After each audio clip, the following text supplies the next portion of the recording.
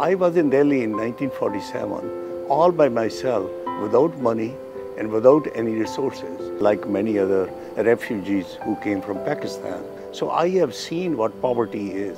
I have seen that when the people don't get one meal to eat, the children who don't go to school. I've seen all those things myself as a 13-year-old child. But luckily, I was reunited with my parents. I went to America in 1959. I did very well. I went to one of the best universities in the country, which is Harvard. When I achieved some success, both in sciences and in business, I always look towards other NRIs, non-resident Indians in America. There are 3.1 million NRIs in the US, and many of them have done extremely well.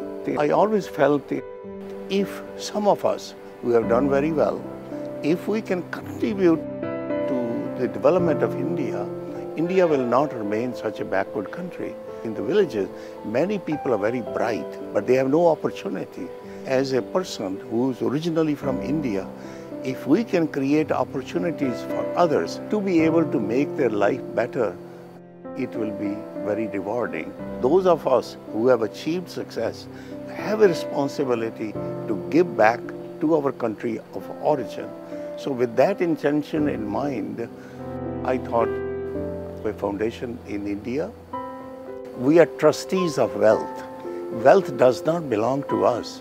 Wealth is there because the people helped us to succeed. We are just simply trustees, and we cannot take it with us.